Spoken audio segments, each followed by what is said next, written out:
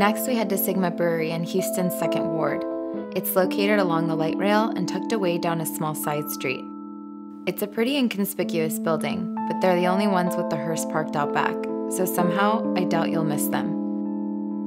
Sigma Brewery opened its doors in September of 2016. It's got that edgy industrial vibe with just the right amount of heavy metal coming through the speakers.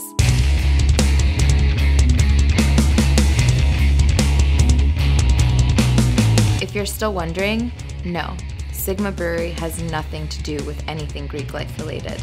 We're pretty far away from being frat brothers. And we'd looked for quite a while for a name and nothing had stuck really. Like, there were a couple that were okay, but nothing really felt right at all. We've been working for this thing for 7 years, 6, 7 years, and just putting everything we had into it, and it was just kind of like, a summation. It's a summation of us. This brewmance has been around since high school, and unsurprisingly, it was alcoholic fermentation that started it all. So we started brewing as kind of a way to get alcohol, I guess, before we were 21, and so rather than going and like mistering somebody at the store, it was kind of like, well, you can buy all the stuff to make it, so maybe we'll just figure out how to make booze, and started off making some really gross, disgusting stuff. It wasn't good beer. Definitely not good beer, but it was beer. We just kept on, building recipes and playing with ingredients and doing it more for fun than anything else until I guess you moved out to California, right? Yeah. And despite living in different states, they somehow mastered the art of long-distance brewing.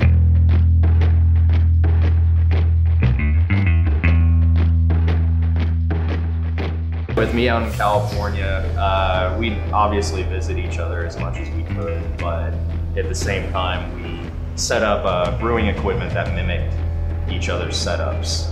So even though we weren't living anywhere even remotely close to each other, we could still brew and develop recipes. So we were really kind of bonded by the experience of home brewing and brewing. And I don't think it was before too long where you get a little bit jaded with your career choice, and we were just like, all right, let's get serious about this, Eventually, they quit their corporate jobs, and Nick moved back to Houston to start the brewery. We had to work pretty hard at learning to do all the stuff ourselves, right? We were going to do all of our own branding. We decided we were going to do all of our own brewing. We decided we were going to build the place ourselves, and you can only just talk about that for so long, and eventually got to a point where we're like, all right, what are we doing? Are we going to get serious about this, or are we not going to get serious about this?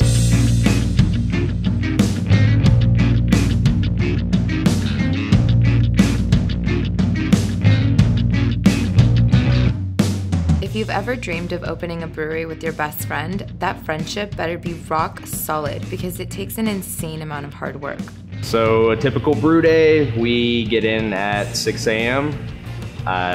We'll have somebody as the brewer, somebody as the assistant brewer. First thing in the morning though, we gotta take temperature of everything. So grain, the equipment, our mash tun, all of that. Input that into all of our calculations, and then we go from there. I'd like to think it's pretty just ritualized, I show up in the morning, I check everything there is to check, all the gauges on everything, all the equipment, make sure everything's functioning okay. Once we get all that into the system, I'm up on the platform as the grain's going into the mash tun, and then whoever's running the mill is going and putting all the grain into that. So right now we are mixing our water. We're setting our foundation water, and one improvement that we've made to the brew house, we used to manually mix the water to get it to our strike water temperature, and we got really sick of doing that, so Matt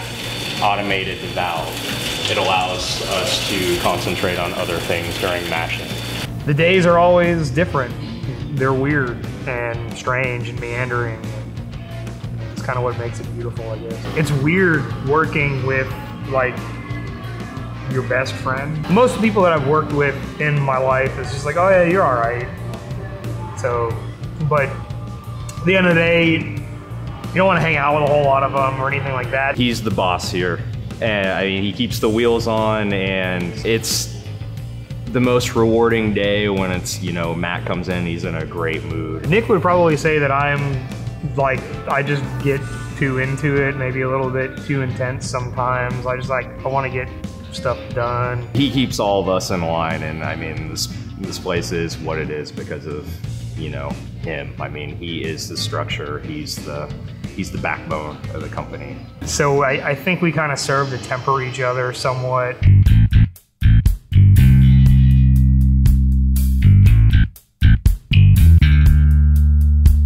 It's a Saturday, and it's one of those breezy blue sky days in Houston.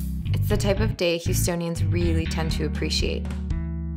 It shouldn't take you long to notice, but there's a Doomsday Wrestling Wall of Fame in the tap room and a wrestling ring in the warehouse.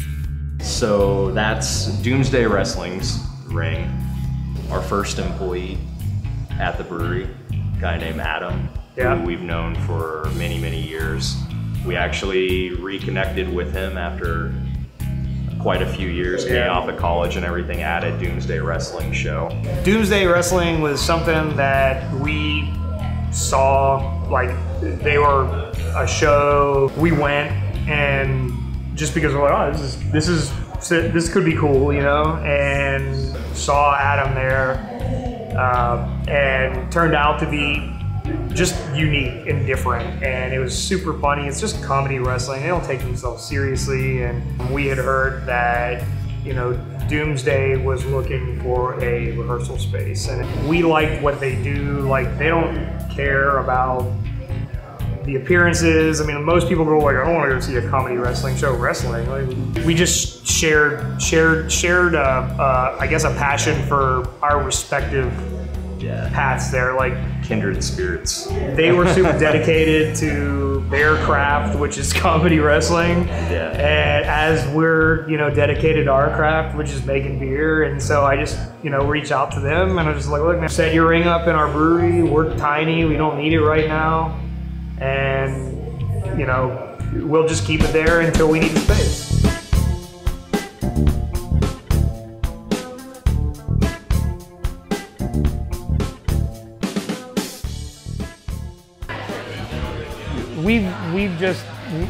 We had a plan for this. Like, we want to make, you know, good, clean beers. We want to experiment. We want to experiment with ingredients and flavors, and kind of step outside of some of the norm.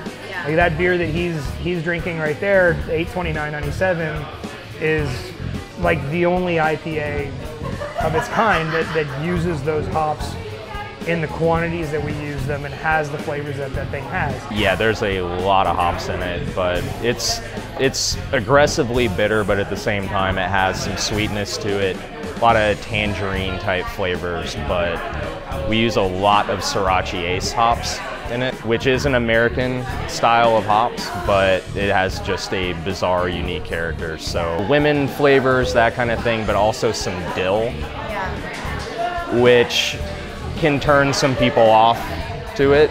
It's like you're typically in one camp or the other, like not really neutral on it. It either tastes like a pickle to you, or you just love the flavor, and it adds, adds an interesting, you know, layer of flavor and character to it. So as a result, it's a little bit polarizing, but because of that, like, that beer has this like weird cult following. Like, people get really excited when we put it back on. They're not just passionate about brewing craft beer and blasting heavy metal. Sigma Brewing represents much more than that. It's in the attitude of what they do and who they are. They're all about keeping it real. It's an extension of everybody here, in the same way that we're named for the Sigma because it's the summation of everything that we put into it. The personality's become something more. It's become everybody. It's the summation of everyone here. This is us, you know? Yeah.